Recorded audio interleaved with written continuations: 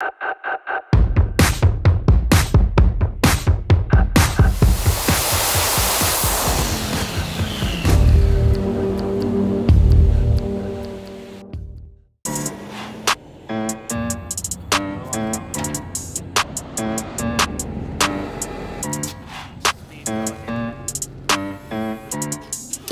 think it'll be fine, but we should just make sure that this doesn't. Oh yeah.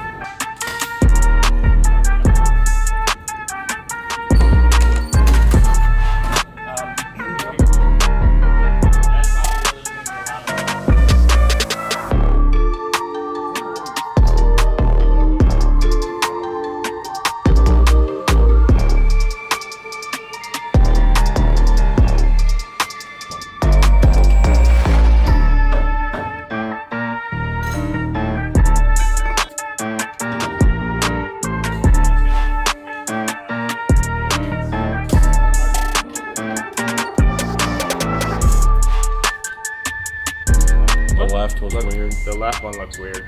It's like reading 35, the other one's reading 300 at rest. Although it was just running.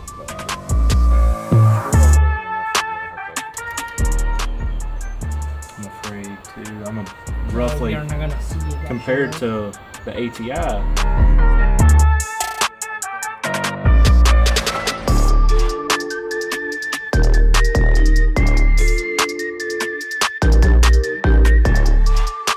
Front one and the rear one. Try to align it so we can use it. Yeah. That mark is so that actually, mark I had is the true TDC. Yeah. The white mark is. Yes. So actually, 10 degrees is gonna be our 20. Right.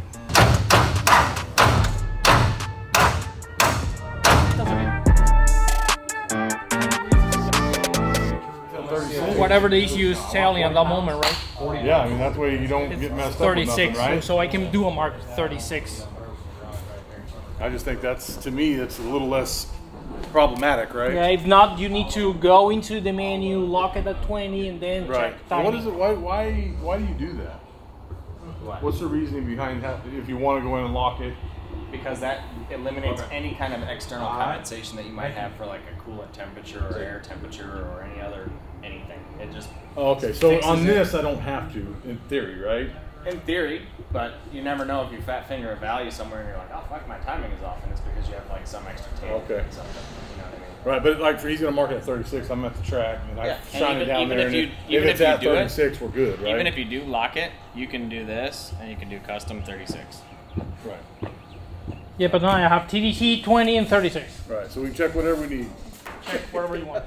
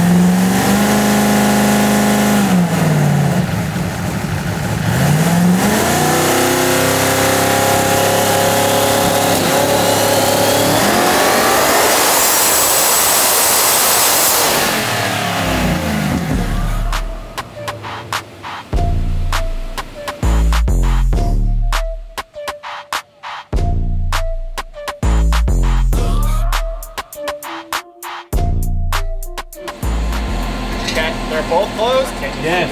Okay, unplug one of them.